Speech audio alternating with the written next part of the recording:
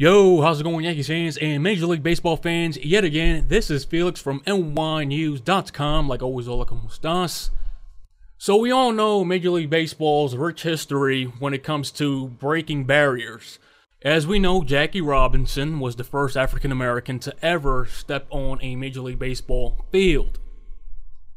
And I know I'm not speaking for everybody, but I know the majority of people out there, well-rationalized people, appreciate how the sacrifices Jackie Robinson had to make to becoming a major leaguer and opening the floodgates for athletes of color to pursue their dreams in whatever sports they wanted to play.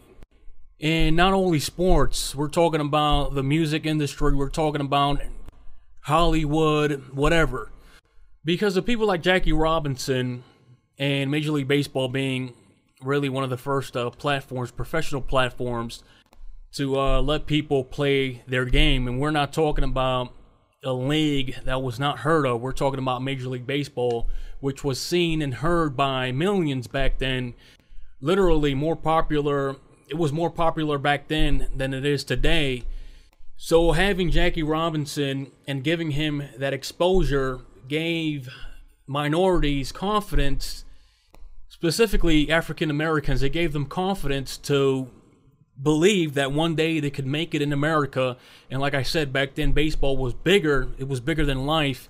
And just imagine if you're a African American kid growing up and knowing that Jackie Robinson was playing on the Brooklyn Dodgers, that would have gave you a confidence boost.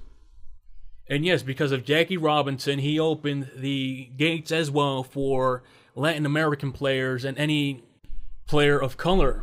This was a society issue. He opened the gates for many people of color to pursue many things in America and maybe the world. As you know, America has always been influential in influencing other cultures and other countries. But since Major League Baseball wants to get political, you know, I could get political as well. What we're seeing nowadays is not what you call a color issue. What we're seeing today is a culture issue. What we're seeing today is broken homes, kids not growing up with fathers, kids desperately seeking father figures, the only father figures being available are the father figures in the streets. Look, I don't know about you guys, but I was raised in a way where if my parents saw me outside, they would have whooped my ass with a belt. This is the problem with America. It's not a color issue. I understand there's racism, but it's a ploy to make minorities feel like they're worthless. To bring you back to the days of where Jackie Robinson was trying to break color barriers.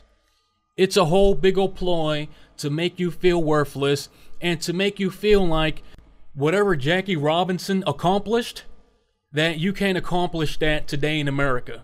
It's a big old demoralization ploy to make you feel like you can't be like those brave African Americans like Jackie Robinson, those brave Latinos like Roberto Clemente.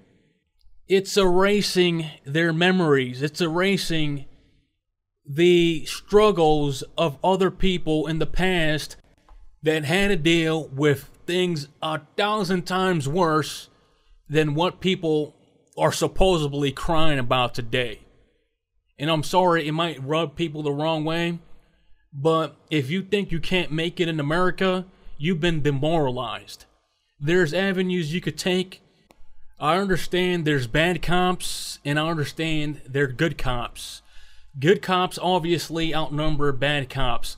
I understand there should be police reform, but if you ask me, I think there should be FBI reform than any other platform that's out there because the FBI has too much power, but that's another issue for whatever we're talking about.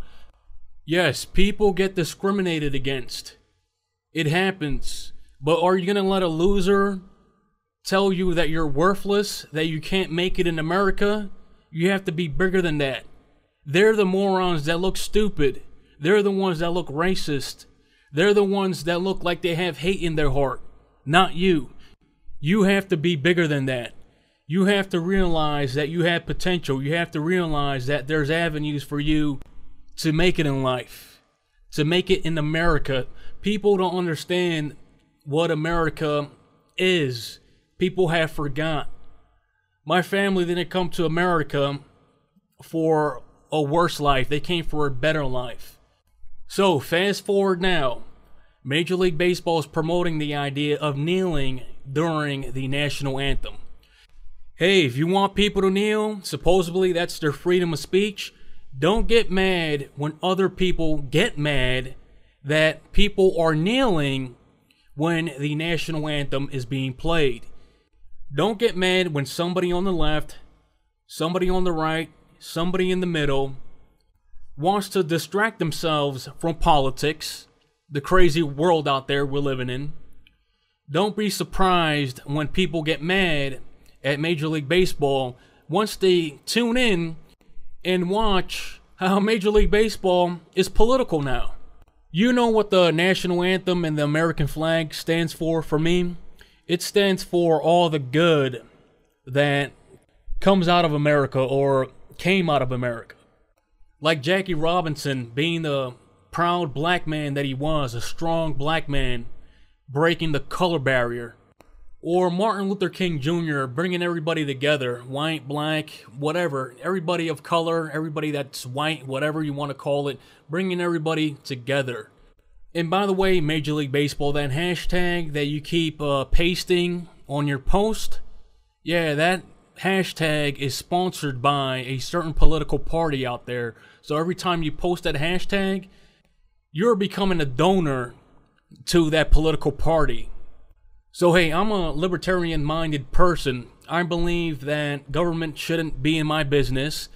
Institutions shouldn't tell me what to do.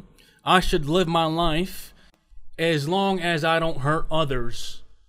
Oh, so simple. That's common sense. So Major League Baseball, do what you want to do. You're a private company. You're a business. But if you're surprised that you start losing viewers and fans, that's on you. That was your business decision, the owner's decisions, and hey, whatever, they could do whatever they want. I support that. I support individuals and businesses doing whatever the hell they feel like doing. But MLB, when you try hard to attract more diversity to the game, start by building indoor baseball fields in inner cities, because when it gets cold out here, kids can't play baseball anymore. Put your money where your mouth is. I always see Major League Baseball trying to, attract inner city youth, and I don't see nothing being built. I just see, oh, we're going to sponsor a little league team or something. Start building and they will come. Start building and they will come. So your hashtags as of now, MLB, whoever the hell runs your social media platforms, the same people who desecrated Lady Liberty back in 2018, putting a Red Sox jersey on the Statue of Liberty, your hashtags don't mean jack you know what unless you're in the community building. And that's all I have to say.